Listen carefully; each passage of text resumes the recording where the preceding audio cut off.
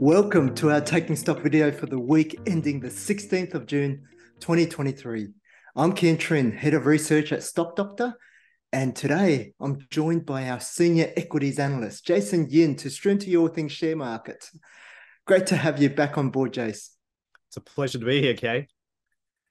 But before we get started, just a reminder that the information provided today is of a generic nature and therefore shouldn't be considered personal advice. Shares are volatile, so any charts, tables you see shouldn't be relied upon as a guide for future performance.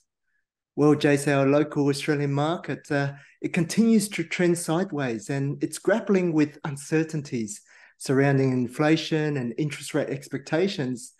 And the Aussie unemployment rate, it's recently dropped to 3.6% in May, and that's down from 3.7% the month before. So this is an ongoing trend that's really putting pressure on the RBA to hike interest rates further. So, Jace, how about the situation in the US? Well, Ken, in the US, inflation took a dip in May, and this bolstered the case for the Federal Reserve to halt their interest rate hikes this week. Year-on-year inflation in the US is now at the lowest level since March 2021 at 4%, and this indicates a steady decline since it peaked last year. This development has also given a boost to the US market, with the S&P 500 showing very strong performances over the week. The comparison chart on screen showcases this, comparing the All Ordinaries Index in the black with the S&P 500 in green. But we must not overlook the fact that core inflation figure, which excludes volatile food and energy prices, actually rose 0.4% in May, and this led to an annualized rate of 5.3%. This exceeded the market's expectations and remains well above the Fed's target range of 2 to 3%. Yeah, very interesting, Jace. We try to separate the facts from the noise there, but we've also seen the FOMO factor, or fear of missing out, driving US markets upwards as well. And it seems that fund managers are rushing to gain exposure to the AI, or artificial intelligence theme, which is pushing up tech stocks. And unlike Australia, though, technology represents a substantial weight to the S&P 500 index at around 20%. And you can see the significant divergence between the US market performance versus our market, as you're showing there, Jace. And this is why it could be beneficial for investors to really have exposure to US markets through our managed funds. But of course, we cannot be too complacent here and always make sure we prepare for risks ahead. So, Jace, what do you see as the primary risk for the market on the horizon? Well, that's a good question, Ken. Some of the looming risks include high inflation, which might push central banks to be more inclined towards lifting rates. A global recession is not out of the question. Escalating geopolitical conflict, especially in Ukraine and possibly in China as well. And also systematic credit events like those that we've seen in the US banking system.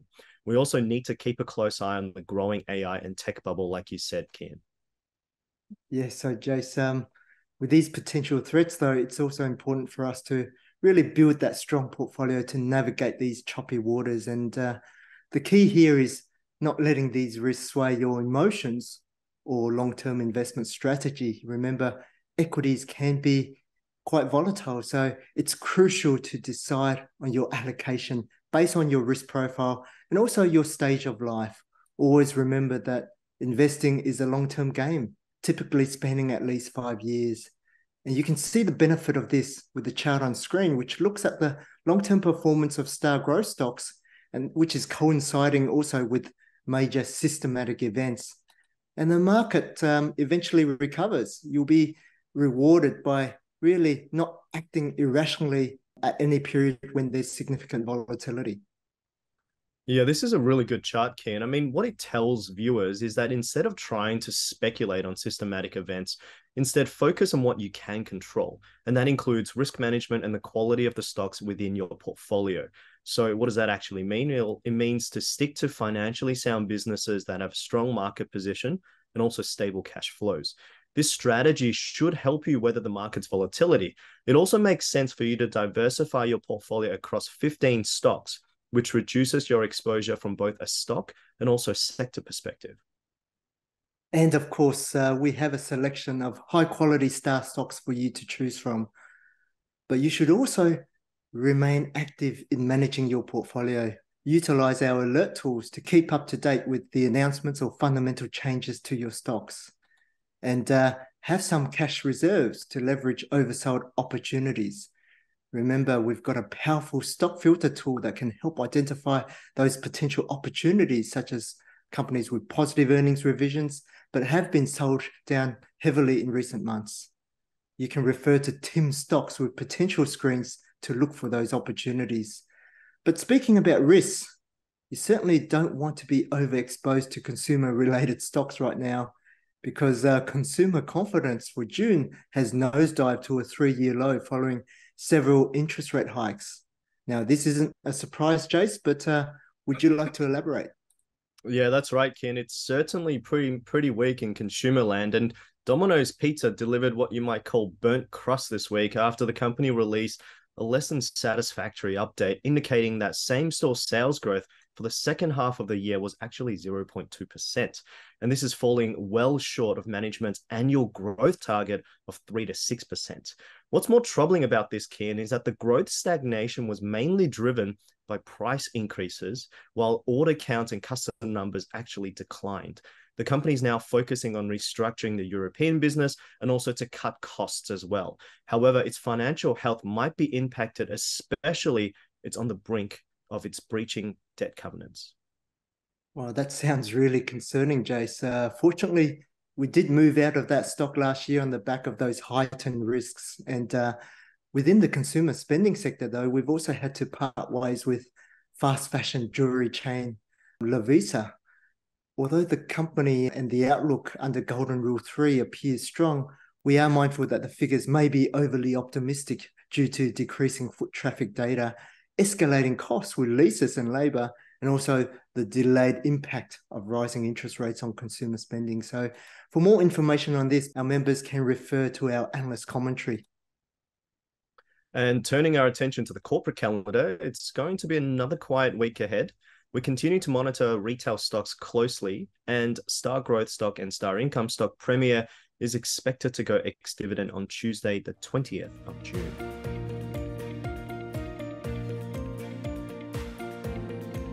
In this week's Under the Microscope segment, we're examining global biotech giant CSL.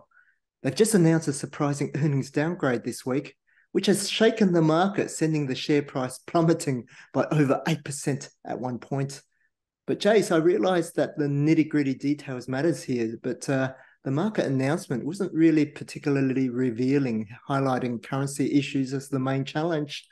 Could you help our viewers really understand the situation? Yeah, sure thing, Ken. Management actually gave a little bit more details during the analyst call. They noted that negative currency shifts in the yuan, the euro, and the British pound against the US dollar were the primary hurdles to FY23 guidance. To give you an idea, the expected negative foreign currency impact is around 240 million US dollars, which is a considerable increase from the 175 million that management provided at the 1H23 result in February.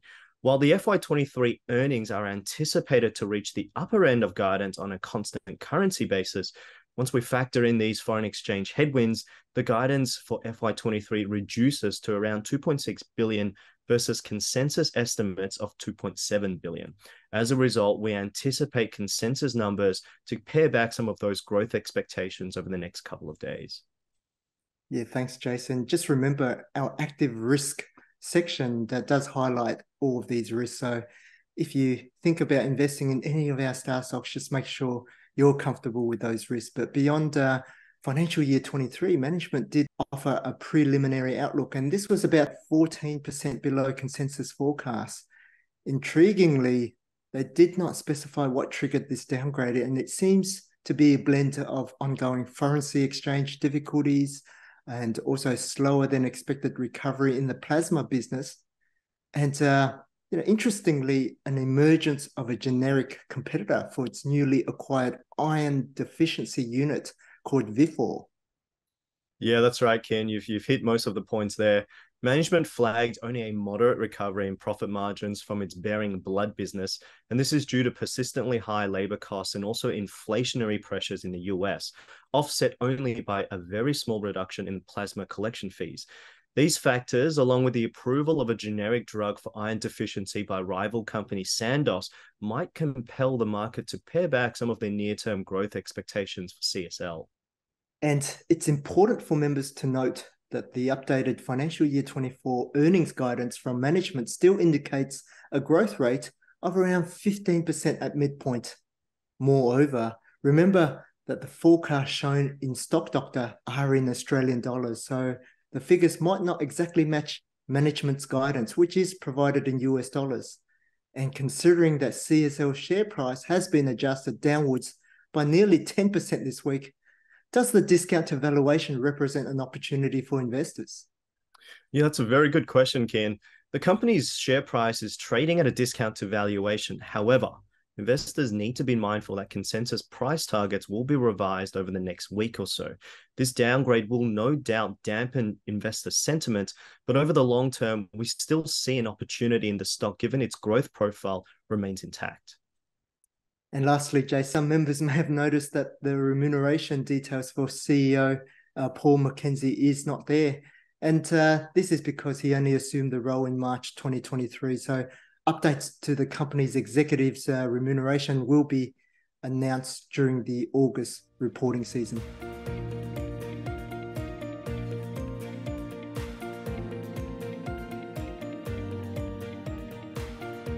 With the end of financial year approaching, a useful question for members is, how can Stock Doctor help investors with their tax reporting, Jace?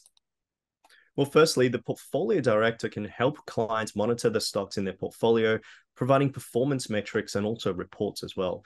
But no matter how good a tool is, Kien, there's always a level of input required from the user. The first step is to ensure that your holdings accurately reflect your broking account. This can be accomplished under the Securities tab.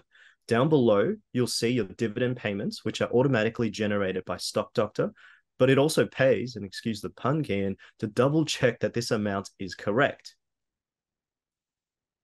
Very good, Jace. And you can also view your income and capital gains or losses by clicking on the report tab.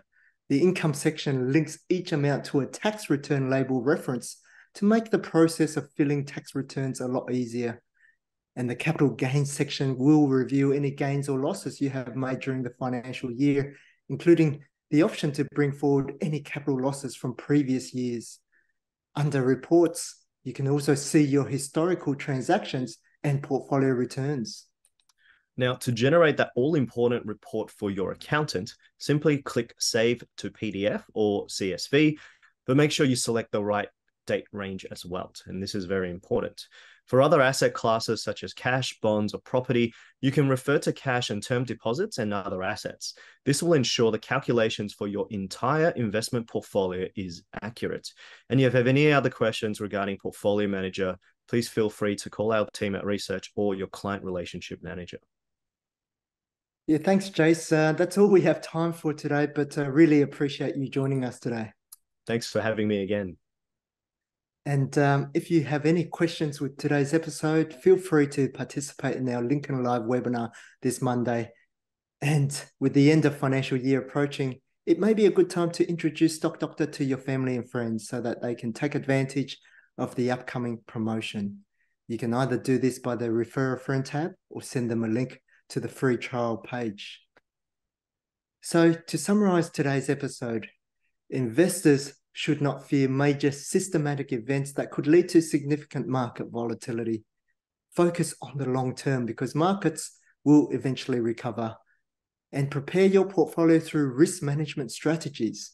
Invest according to your stage of life and risk tolerance. Focus on those financially healthy businesses and maintain a diversified portfolio with cash on the sidelines to take advantage of those opportunities. Have a happy, healthy, and prosperous week ahead.